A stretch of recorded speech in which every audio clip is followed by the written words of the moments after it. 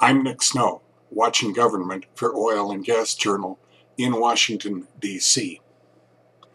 The U.S.-European energy relationship has moved from multi-billion-dollar projects crossing several countries' borders to smaller, focused efforts which more clearly separate governmental and private sector functions, speakers suggested at a May 5th Atlantic Council discussion.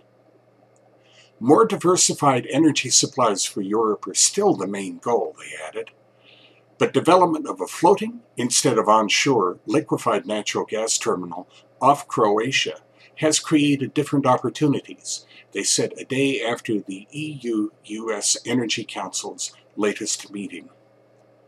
Since its creation in 2009, the Council has brought top European Union and U.S. government officials together regularly to discuss common goals, including global and regional security and open, transparent, and competitive markets.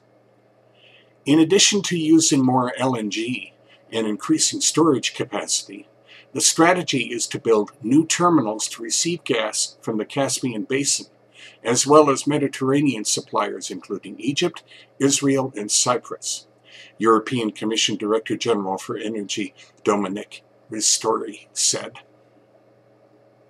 We are pushing to develop new energy infrastructure for Central and Southeastern Europe, he told the Atlantic Council. At the same time, we will push for reforms in all these countries. We not only plan to fight corruption, but to push for new rules that will help all of Europe diversify. Amos Hochstein, Special Envoy and Coordinator for International Energy Affairs at the U.S. Department of State, said frequent consultations have made multi-billion-dollar projects impractical. The industry and private sector move so fast that such projects become obsolete before they can be completed, he explained. The Kirk Island floating LNG terminal will matter as much to Hungary and Australia as to Croatia, Hochstein said. These projects mean that instead of spending tens of billions of dollars, we can spend less with help from the private sector and achieve a better result of gas-on-gas competition. The conversation has changed, he continued.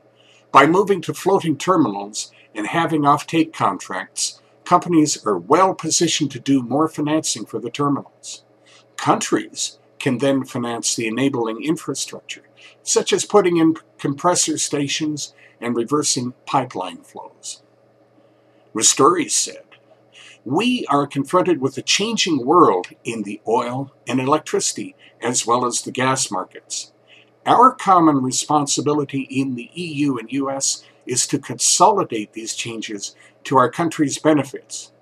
We should shift from a position where suppliers can control not just prices, but destinations." The U.S. has promoted the idea of a true energy union not dominated by large projects in a handful of countries, said Hochstein. This is important not just to the U.S. and EU, but also to the rest of the world. That's Watching Government for this week. In Washington, I'm Nick Snow for Oil and Gas Journal.